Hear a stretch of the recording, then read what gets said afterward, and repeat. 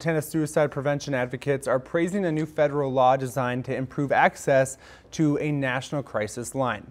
On Tuesday, President Trump signed the National Suicide Hotline Improvement Act. It previously received nearly unanimous support in Congress. The law calls for a study to determine whether it's feasible to create a three-digit, easy-to-remember number for that hotline.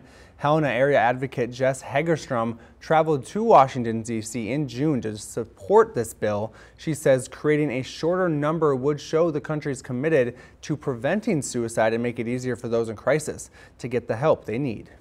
I think that a lot of people don't know the number 1-800-273-8255. Sometimes I even have to look at it to make sure I have it right. So if it's just like 311 or 511 or 711, it'll be easy.